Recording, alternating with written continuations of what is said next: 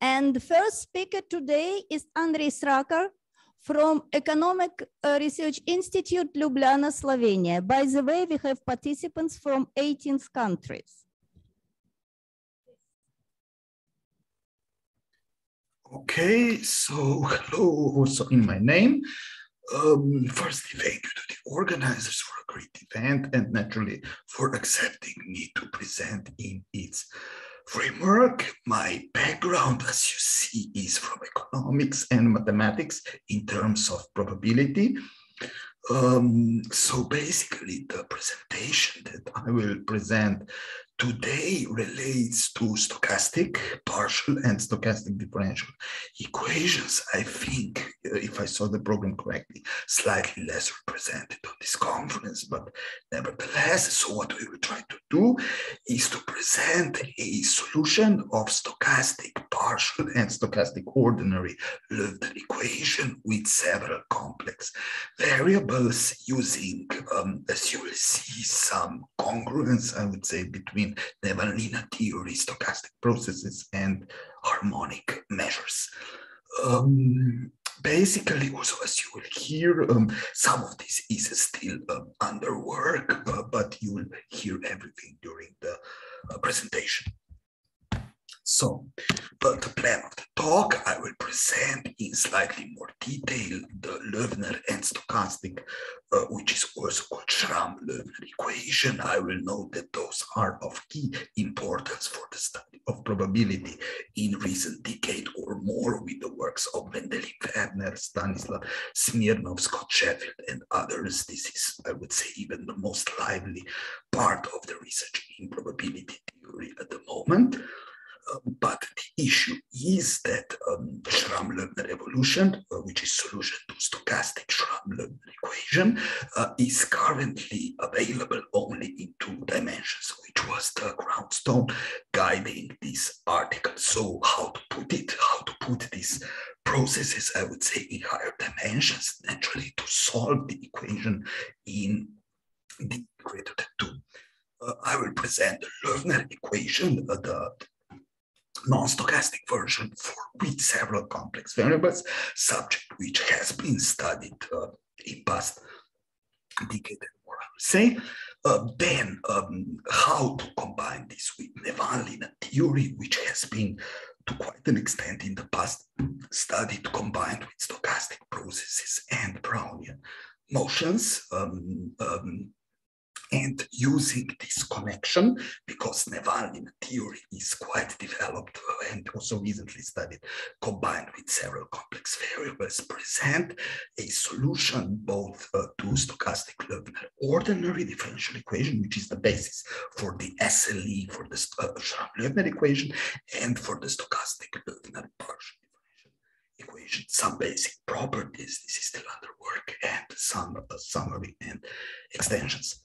So the Loewner's differential equation, in his 1923 paper, Loewner proved that the class of single-slit mappings, holomorphic functions, mapping univalently the unit disk T onto the complement of C of a Jordan arc is a dense subset of the class of all univariate mappings F in the unit disk with some appropriate normalization, and proposed a method to parameterize these single-slit mappings. So if let G be some single-slit map whose image in C avoids the Jordan arc, Loewner introduced a family of univalent maps GT, basically indexed by time, which is the Riemann mapping whose image is the complement in C of the Jordan arc.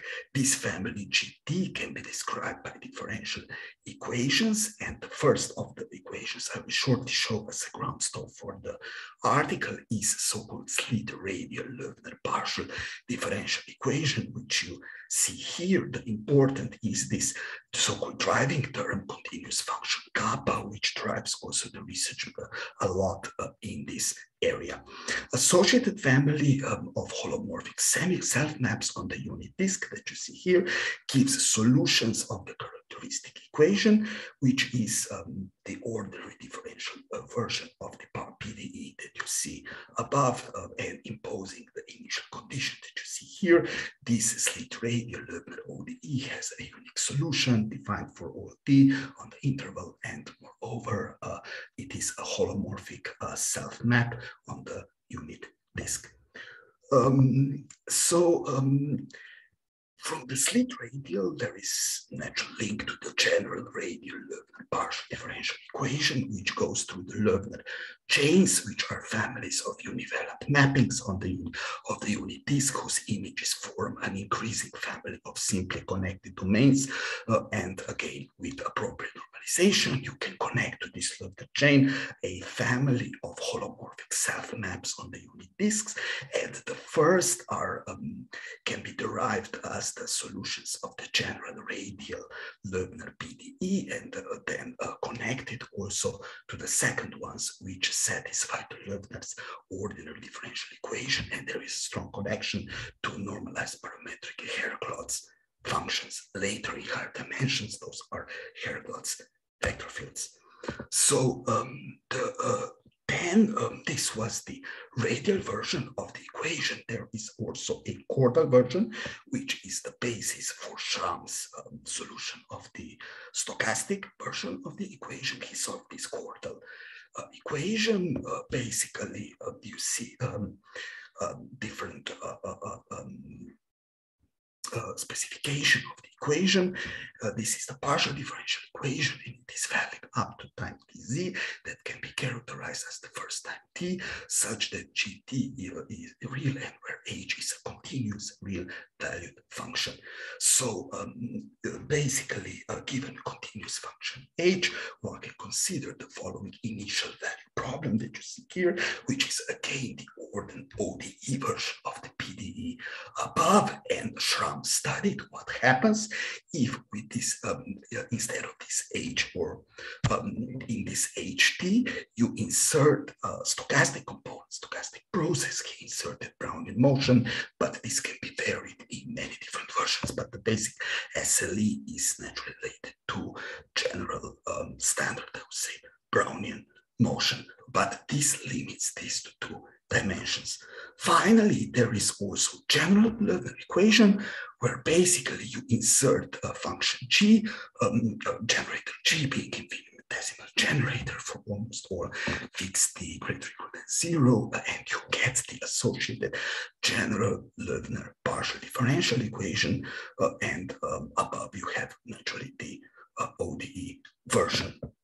So as I mentioned, associated are the Herklotz vector fields, which are time-dependent vector fields that are measurable in T for all fixed C, and are holomorphic infinitesimal generators of semigroups for almost all fixed T, and such that each compact set there exists a non-negative function, so that these properties are satisfied. Again, a family of univalent maps can be related to Loewner chains of order D, and these Loewner chains can then be used to characterize and to derive the solutions related to Herklotz vector fields and the general solutions of the equation. So as I mentioned, those were the two-dimensional, one could say, versions. How to put this with several complex variables. I again started with the basic version. Becker studied the general form of solutions in one complex variable, inserting the function p, which relates to derivations that you saw earlier. This function p is part of the Carath eodory class of holomorphic functions with appropriate properties, and then derives the canonical solution, which is locally uniform on U, where the transition function is the unique Lipschitz continuous solution of the initial value problem that you see here. And he also proved that any other solution can be strongly related to this canonical solution. So also this is in one complex variable. For several complex variables, there is an extension of the Loewner chains, so-called subordination chains in several complex variables, firstly studied by Pfaltzgraff in the 1970s. The Pfaltzgraff generalized to higher dimensions the Loewner's differential equation, developed existence and uniqueness theorems for its solutions on the unit and in Cn also existed in regularity theory have been studied and in several complex variables. This class of normalized biholomorphic mappings may be characterized as a subclass which consists of those mappings that can be embedded in Loewner chains. There is a strong connection between. Excuse me, Andrej. Yes. The previous slide. The function f is the limit of with some function v. What is this? It is the transition function that you see here. Ah, okay, okay, yeah. This is how you then characterize this solution of the equation, the canonical solution. Okay, thank you. Okay, thank you for the question. So then the definition, basically this mapping F is called a subordination chain is F is holomorphic and satisfy those properties. And in addition, if it is biholomorphic on Bn, we say that this F function is a univalent subordination chain. And if it is univalent subordination chain with those properties, we say that again, this F is also a Loewner chain. He proved some lemmas in the previous articles on this equation in several complex variables. Few properties can be improved. One of them that you see here, if you have a mapping A from Cn to Cn, then you can again derive the subordination chains, and there exists a mapping which is holomorphic and which is a univalent subordination chain, and then basically this subordination chain satisfies the general form of the Loewner chordal partial differential equation for several complex variables. But the real problem that I faced when doing this was naturally, this is all deterministic, one would say not stochastic. How to put this into a stochastic form? What is used, as I said, this is the work in progress. Basically, one connection that is immediate is to Nevanlinna theory, the theory of properties, I would say, of meromorphic functions and Nevanlinna functions. This theory has been extended to several complex variables in some extensive works in recent decades. And this theory has also been strongly connected to stochastic processes, to Brownian motions in earlier work of Atsuji and others starting in the 1980s and in the 1990s. Some conformal invariance has been shown between those parts of mathematics, I would say, between stochastic processes, between probability and between meromorphic functions. And this is what is used here. What we do is we transform the stochastic part into Nevanlinna theory, solve this in Nevanlinna theory for several complex variables, and we derive solutions which can then also be studied using stochastic, again, properties. So how this connection works, if F is, firstly, those are the basic Nevanlinna functions. This is the Nevanlinna counting function that you see here. It counts the multiplicity of the poles of the meromorphic function F in the disk C. This is the proximity function, and the sum of those two is usually called the Nevanlinna characteristic. And there are two fundamental theorems of Nevanlinna theory. The first, which states that for every A in the Riemann sphere, this function T is sum of the two functions that you saw earlier. And also the second fundamental theorem inserts some nice inequalities which can be used to study these equations. Nevanlinna theory has been connected earlier to complex differential equations, so those properties can be used to study the solutions of the complex differential equations. Finally, this can be, in many works, it is connected to Brownian motion and to stochastic processes. One simple example, if you have some local submartingale, you use Duren decomposition theorem, you decompose it into a sum of local martingale and an increasing process. And then if this is the stopping time t, you get the equivalent of the first main theorem of Nevanlinna, and also the second can be derived in a very similar manner. So basically, this is then used. What is done is that for the equations in the with several complex variables, you insert stochastic processes for the functions h that we saw earlier, and this stochastic version is transformed into meromorphic form using those equivalences seen here and studied using Nevanlinna theory for several complex variables. Some initial theorems that we were able to derive. Firstly, if you give a continuous function and some moduli on a polydisk, basically you get that if dt is the standard domain, then this equation has some nice solutions and you get some canonical maps. Additionally, which is here, we include the H as multidimensional Brownian motion and study this initial value problem. We again derive some properties relating this to appropriate definitions of subordination chains, and again coming to solutions also in the case of, this is the case of the partial differential equation, and finally, which is an extension of the theorem that you saw previously for several complex variables, similar solutions to appropriate definitions for stochastic Loewner quarter PDEs can also be explored here. I mentioned we are still studying some properties, earlier works also related to these equations with several complex variables, pointed to some problems on some areas of the ball Bn, and some of them are also still studied related also to the stochastic versions. So we studied some properties of the solutions.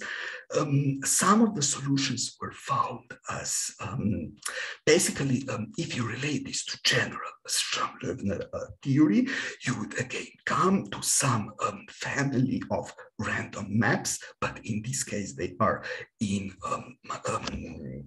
Cn or in multiple dimensions, and the exact study of this naturally is also dependent on the parameters in the process. But nevertheless, we experimented with some properties. This is the real part, this is the complex part of the stochastic solution, and again, some instabilities in the solutions were observed at this point. So you have 2 minutes more. Yes, so I'm basically finished. To conclude, this is a solution to stochastic. We aim to provide a solution to stochastic Loewner dimension with several complex variables in high dimensions, something quite searched for but unanswered in this SLE, I would say, community of scholars. This works while we studied mainly the quartal version of the equation. It works also for the radial one and for ODE and PDE.